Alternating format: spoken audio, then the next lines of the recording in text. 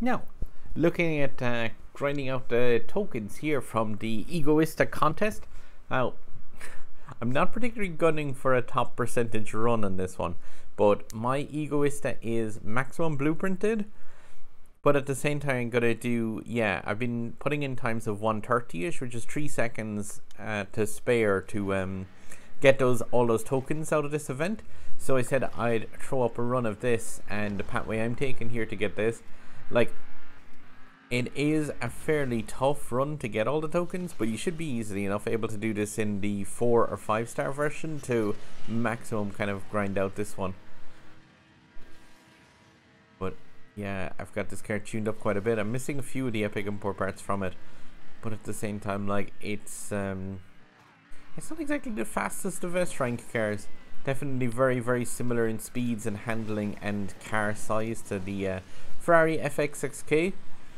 But it's one to kind of chase after a small amount, I would say.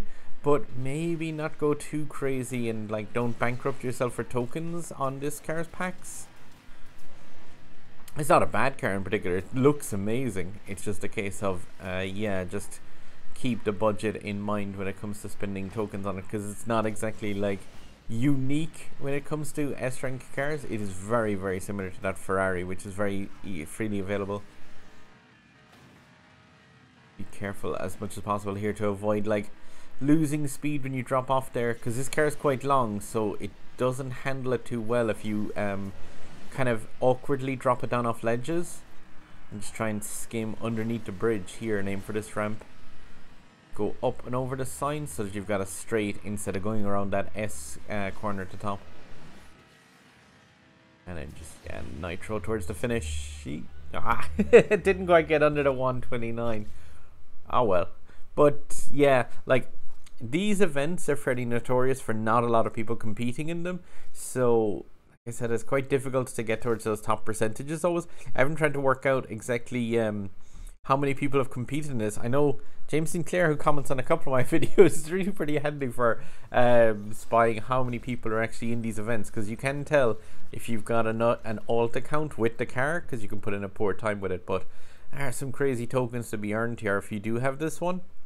And, like, say there's 3 seconds to spare there over the, like, time required for it. And my version of the Egoista is like, it's max blueprinted, but yeah, you're talking about 4,100 rating. I have another video that suggests the fact that, like, with a Porsche, I do a run between a 3,000 rated and a 4,000 rated Porsche over the exact same track, thanks to an event that was on before. I'll put a link to that video down in the description of this if you're interested. But yeah, basically the difference over the sake of, like, a 2-minute race with that Porsche was about 3 seconds.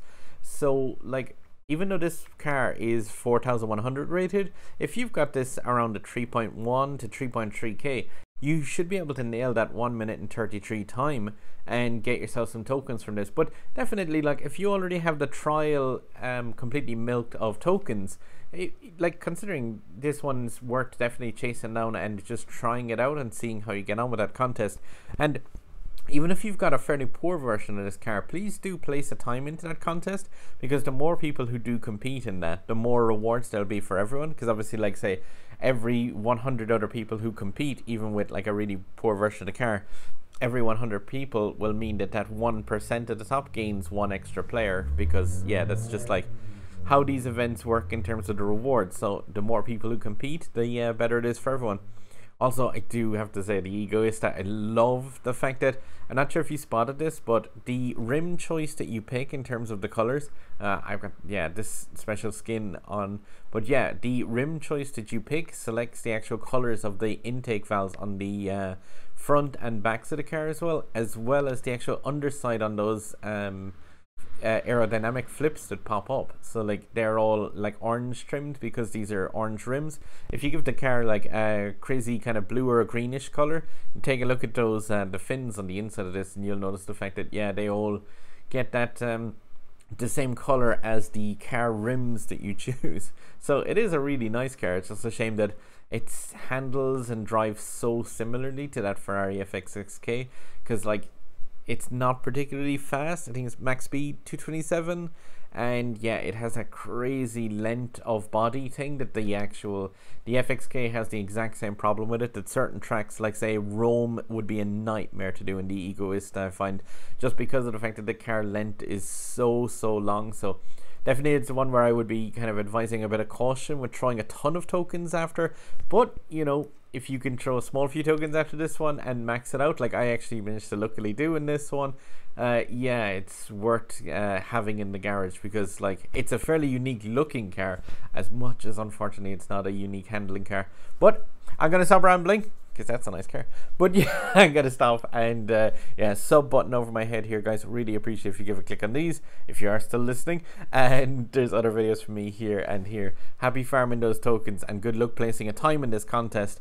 Again, I'm not really crazily pushed on trying to gun for those top 1% in these, because usually so few people compete. Those, like the top 1% bracket in the last one of these, I think was there something like 50 or 60 cars in it, which is an insane kind of task to try to get into. But at the same time, if you're up in those top 60 cars and 1%, congrats to you.